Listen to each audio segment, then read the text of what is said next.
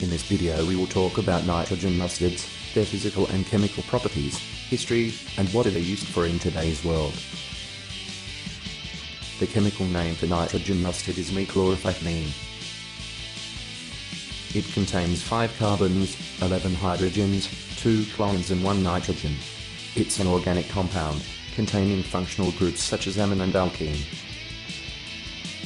Its physical properties include toxic gas, which has a melting point, 108 to 110 degrees Celsius, and a boiling point of 87 degrees Celsius. It is highly water-soluble, and has a pH of 6.43.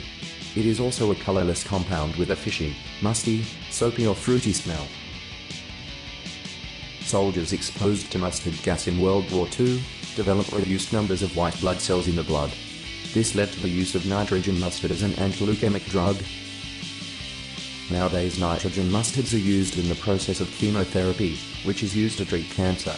Unfortunately, this treatment has negative effects as it can't really distinguish between cancer cells and healthy cells in the human body. Once in the body, mechlorophycline undergoes intermolecular changes to form an aziridonium ion, which contains a 3-membered ring.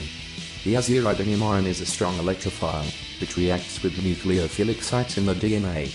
The DNA base, guanine, has a nucleophilic nitrogen that reacts with the aziridonium ion formed from the nitrogen mustard. This is followed by the formation of a second aziridonium ion. When the 2 DNA strands are linked together, cell division is stopped, and the cell dies.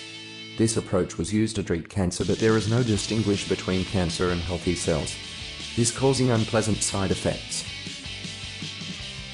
Some of the side effects, as a result of chemotherapy, are a decreased white blood cell count, which increases the risks of infection, decreased proteller count with increased risk of bleeding, anemia, low red blood cell count, with symptoms like tiredness, paleness, or trouble catching your breath, nausea and vomiting, taste changes, decreased appetite, hair thinning or loss, including hair on the face and body, fetal changes if pregnancy occurs while taking chlorothamine, and short-term or long-term infertility.